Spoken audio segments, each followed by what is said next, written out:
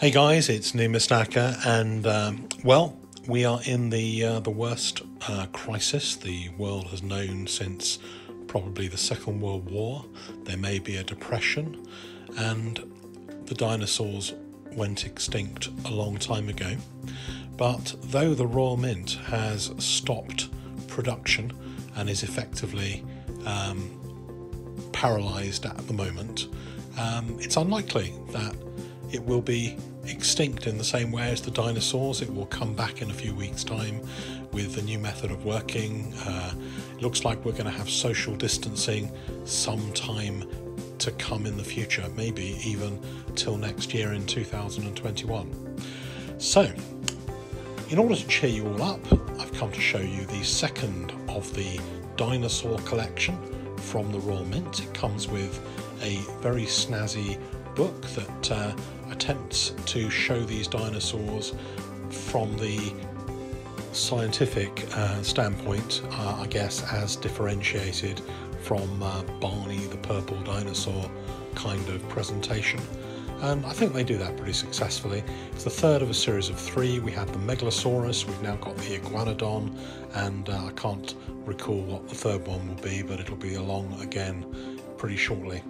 The one that we've got here is the 50p, the gold 50p, and as usual with these presentations, I just want to show you the COA so that you can get an idea of what the mintage is.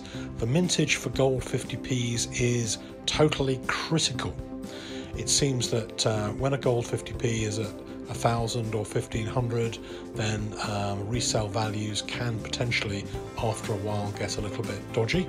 600 is kind of reasonable to the normal upper limit, but this one is only 350 in this presentation and an extra 10 in an unknown presentation. The first one seemed very popular, the Megalosaurus. It's sold out of the Royal Mint. I think this one is already probably sold out, although I haven't checked, and I will do. But the numbers available for these dinosaurs are pretty small. Quite a number of people I know have bought them. I've had a lot of them in for submission to NGC, so there will be quite a few of these in for grading. And the results that I've had back so far on the first one, the results have been pretty good, and I think pretty much every one of them that I've graded so far for people through NGC has been a 70, which is pretty good.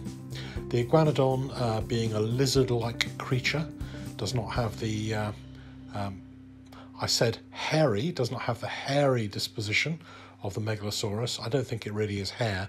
I think it's really sort of something else in terms of the skin, but it kind of looks hairy on the Megalosaurus, and I'll show you in a moment the Megalosaurus so that you can compare the two, and I'll also show you the silver Iguanodon as well and give you a reminder how that looks.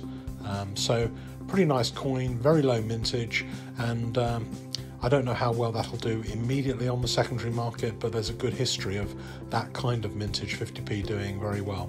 It's April, and the code for April is NHS Heroes, so that we think about these wonderful, wonderful people all the time who are helping so much to bring our life back to normal. It's probably true to say that most people who buy one of these coins or collect these coins will be collecting the silver version of the coin, not the gold. As well as being significantly cheaper, it's much more likely to be given as a gift. So even though there are quite a lot more of these silver coins minted, it's pretty usual that not that many of them end up floating around the secondary market after a while, because they've quite often been given to children or members of the family, and they do come up, but they're often quite good buys in the silver version. There are two versions minted in silver for collectors. There's this version you're seeing here, which is the plain silver proof version, and that has a lower mintage. The mintage of this coin is 3,000 coins, and there was also a Megalodon version of this which was also 3,000. The one that is the colorized colorized silver 50p has a mintage of about, I think, 7,000 from memory. So there's a lot more of the colorized ones which are likely to be given as presents compared to the plain silver proof, and it may be that more collectors will try and buy the plain silver proof simply because of the lower mintage, and there's a lot of people who really dislike the colorized coins, so that may be another reason for buying this particular version. I think a lot of people do buy both and hedge their bets, but it's nice. I mean, there's a lot of 50p collectors. 50p collecting seems to be a little bit more widespread than pretty much every other common denomination at the Royal Mint. There's a Check Your Change website that shows circulation 50p's and the relative rarity of them. But I like this, I like the set, and I got the gold Megalodon for myself. I haven't got the gold Iguanodon at the moment, although I might get one in future in the secondary market potentially. But I think it's a nice coin, and I think a lot of people will be pleased to have these in their collections. I'm not sure at the moment when the number 3 coin is going to come out, because there have been delays in a number of Royal Mint coins. For example, the second in the series of the music coins was delayed for a few months until after the corona crisis is hopefully over. But you never know with the Royal Mint. Somehow it seems kind of inappropriate doing too many releases at a time when so many people are having so much trouble and suffering so much. Here is a comparison with the, in quotes, the hairy version, the first one, the Megalosaurus.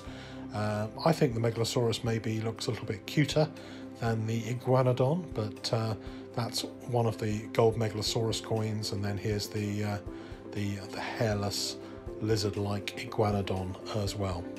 So I hope you like that, a little bit of break from social distancing and isolation, and hope you're all keeping safe and exercising well, and finding enough toilet rolls and other hand sanitizer and things that you need to make life worthwhile over this really crazy period.